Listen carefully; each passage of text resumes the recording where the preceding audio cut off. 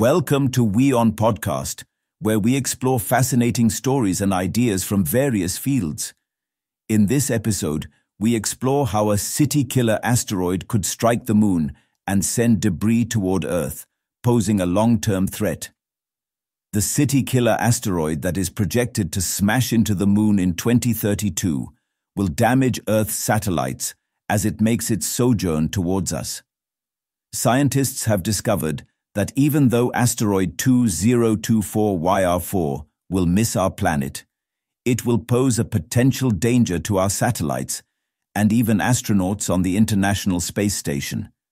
Recently, new observations made into the asteroid increased the chances of it hitting the moon from 3.8 to 4.3%. Astronomers around the world have been studying the asteroid to understand more about it. At one point, it threatened to collide with Earth.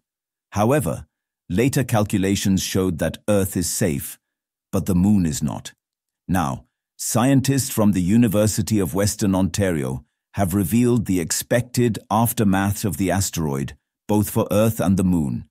The space rock will release energy equivalent to 6.5 megatons of TNT upon impact with our lunar satellite.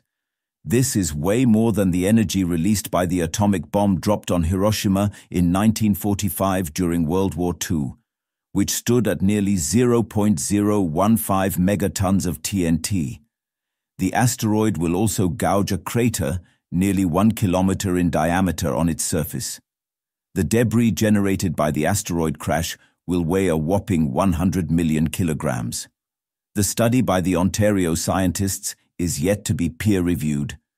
This debris will be a problem for Earth that will continue to be hit by lunar material for days and probably even years. According to the researchers, 10% of this debris could accrete to the Earth on timescales of a few days. The satellites hovering over Earth will take the hit from the resulting meteorites.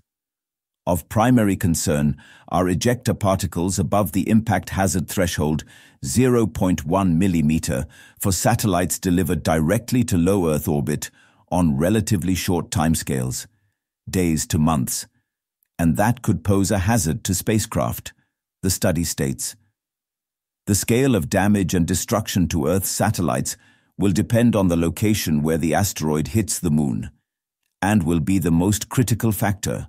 The size of the crater and the amount of debris released will also impact how much and for how long the satellites are impacted. Because the moon is orbiting the Earth at approximately 1 kilometer per second for ejected material to reach Earth quickly, the impacting object needs to hit the trailing edge of the moon, it says. The scientists simulated the asteroid in 10,000 ways and noted that it hit the moon in 410 of them. Right now, it is estimated that the asteroid will hit its southern hemisphere.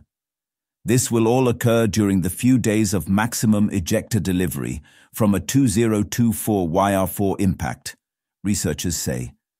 By 2032, Earth will have even more satellites than it has today.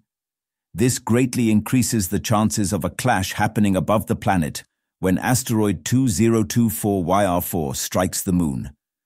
Thanks for tuning in to this incredible story.